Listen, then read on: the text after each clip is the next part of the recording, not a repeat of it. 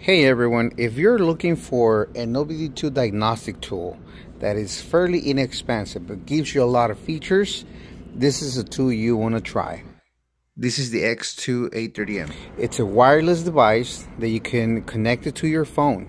So we're going to hook this into two different cars so we can see what type of functions you can get on each one of the vehicles. One will be a gasoline car and the other one will be a hybrid vehicle, so we can see what you can do with this device. This device has two switches for a light. So there's a light in here just in case you want to be able to see where you have your Obd2 connector. You might need to get underneath the vehicle. So it has this light so you can get a better visual of your connector.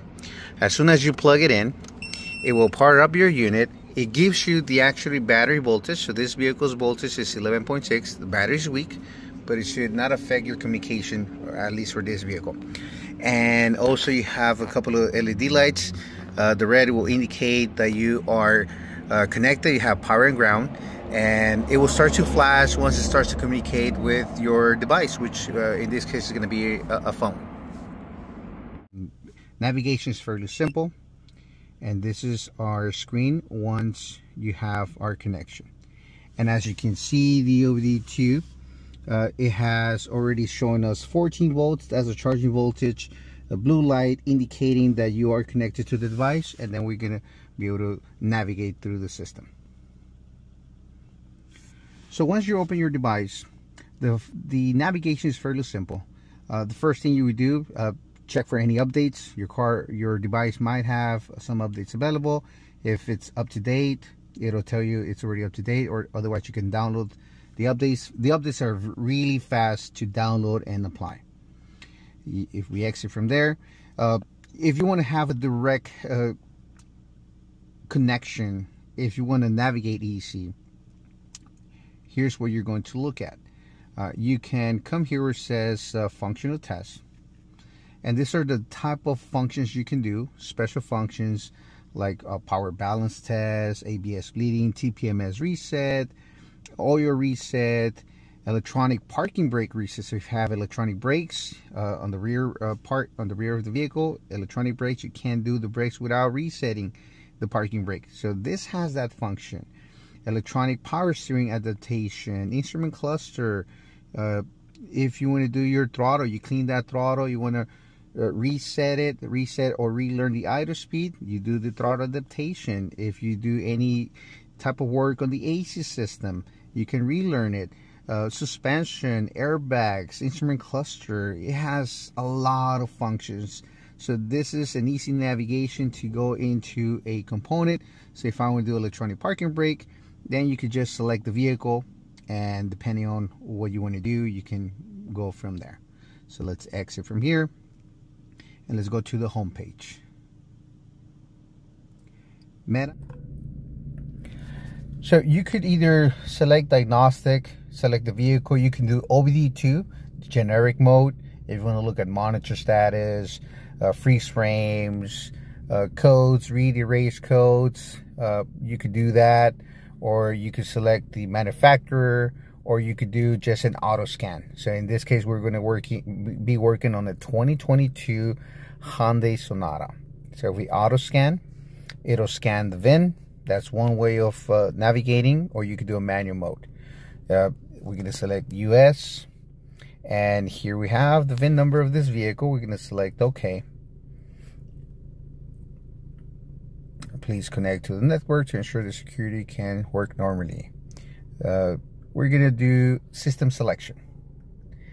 Under system selection, this is all the computers that you can connect to: the engine control module, automatic transmission, ABS, air conditioner, rear view monitor, front view camera, radar, front radar, integrated body control module, integrated body control unit, TPMS, power seat module, cluster. You have all kinds of computers on this vehicle, and you can connect to each one of them. So if we just select engine, we can read diagnostic trouble code. So this vehicle has a check engine light.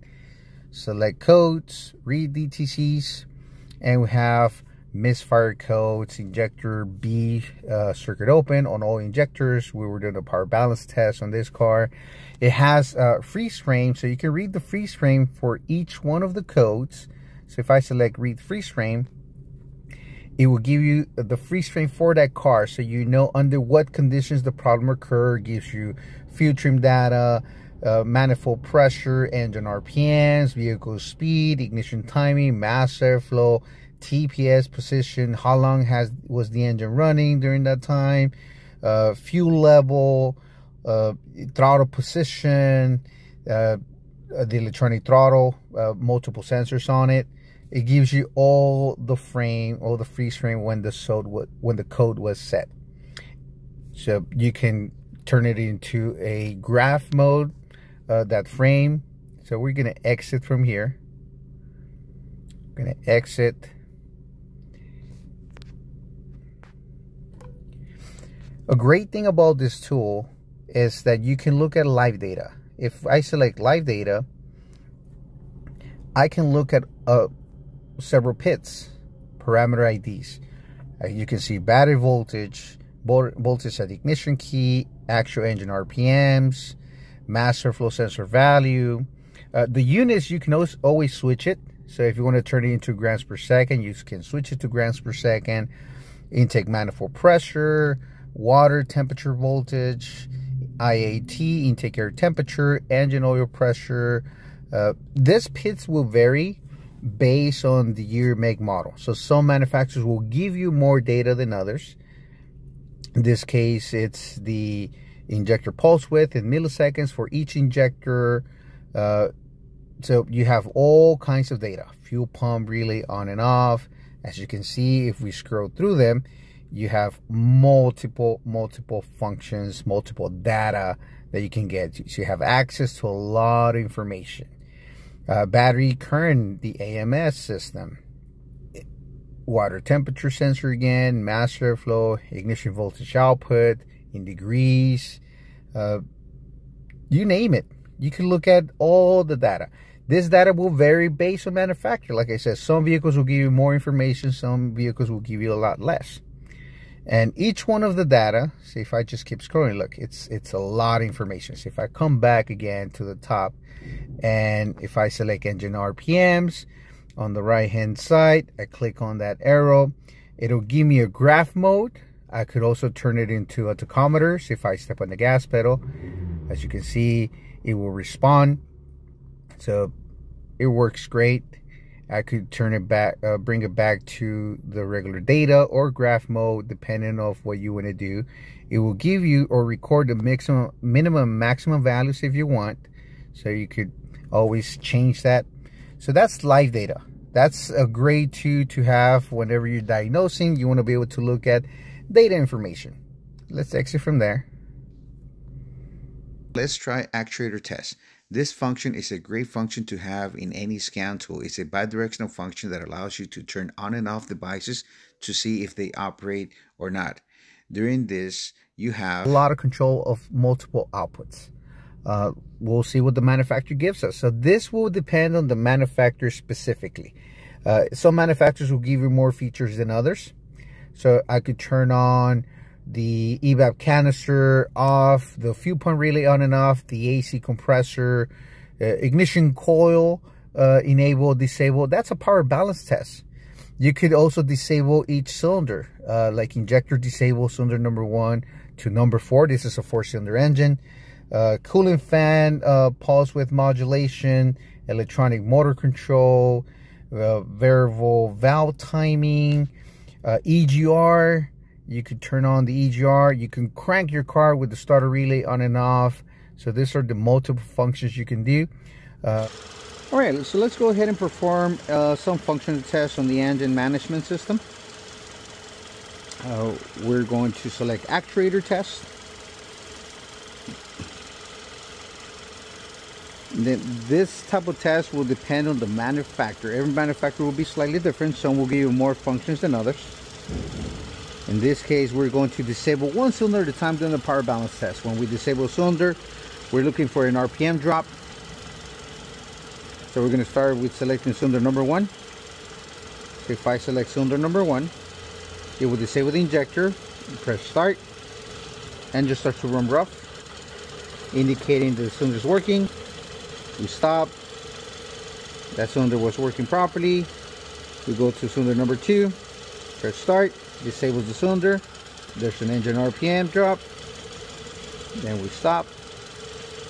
Then we go to injector number 3. Start. Disables the cylinder. There's the RPM drop. Stop. Then injector number 4. Disable. Engine misfiring. Cylinders are working. No RPM drop will indicate cylinder's not working. So there's multiple tests you can perform. Some output controls can only be energized when the ignition is off. This is based on manufacturer. So if I select the AC compressor, that's the relay. If we energize it, we should hear a click on your compressor. There it is. So let's see the actuator test. What can we do on this? Battery charge. Oh, compression test. So you know that this hybrid vehicle does not have a regular starter motor. We use the high voltage motors. So let's say you could select data. Let's select all. Press OK. And then it could go into the compression test mode. So you could do a compression test on your engine. So this will allow the engine to crank at a lower RPM, because these engines will normally crank approximately about 1,000 RPMs. But your compression test should be at a lower scale. So you can do a compression test. Let's exit from here. Driving the battery cooling fan. So you can turn on the fans on the high voltage battery. You can look at data while you do that. You can select, you can customize or select everything. So I'm just gonna select OK. And these are different speeds. Speed number 1, number 2, 3, 4, 5, 6 different speeds on the high voltage. Meta, stop recording. So here we are connected to a hybrid vehicle. So let's see how this scan tool does with a hybrid vehicle. So we can select auto scan. This is a Toyota, North America. There's the VIN number, RAV4 hybrid vehicle, system selection, and let's start with the hybrid system. I want to see how well it does with hybrid. So we could do hybrid control, and let's look at live data. And you can see here, engine calculator load, it's off. The engine, it's off right now. Map sensor pressure, IAT, vehicle speed, how long the engine has been running, throttle position, battery state of charge, 53%. That's the delta charge. And those are your monitor status, if they're complete, incomplete, park neutral, range switch, shifter position, temperature of your motor generators, number 1, number 2, the last it was recorded. Let's kind of scroll. I know I'm scrolling a little bit fast. I just want to see how much content we could get. Accelerator pedal, brake, par neutral range again. Let's see, let's find a little more useful information. Engine stop request, idling request. So right now the engine is stopped. General torque. Let's see. I want to see if we can get the temperature of or the voltage from your batteries. We just saw the state of charge of the high voltage battery, but each battery should have a block. Here they are, battery blocks. Each block, you can see the voltage on each block, the actual live current voltage on each one of them. We have a total of 17 blocks on this car. Auxiliary voltage 14.4. Temperature of your battery, so it has multiple temperatures on your battery, so you can monitor the temperature of the high voltage battery. operation of the fans, how much frequency is sent to each one of the fans, how much duty cycle, and internal resistance of each block, the delta state of charge. So we have pretty good data. So I like how much data available we have on a hybrid vehicle on this device. So let's see the actuator test. What can we do on this? Battery charge, compression test. So you know that this hybrid vehicle does not have a regular starter motor. We use the high voltage motors. So let's see, you could select data. Let's select all. Press OK. And then it could go into the compression test mode. So you could do a compression test on your engine. So this will allow the engine to crank at a lower RPM, because this engine will normally crank approximately about 1,000 RPMs. But your compression test should be at a lower scale. So you can do a compression test. Let's exit from here. Driving the battery cooling fan, so you can turn on the fans on the high voltage battery. You can look at data while you do that. You can select, you can customize or select everything. So I'm just gonna select OK. And these are different speeds. Speed number 1, number 2, 3, 4, 5, 6 different speeds on the high voltage. Meta, stop recording.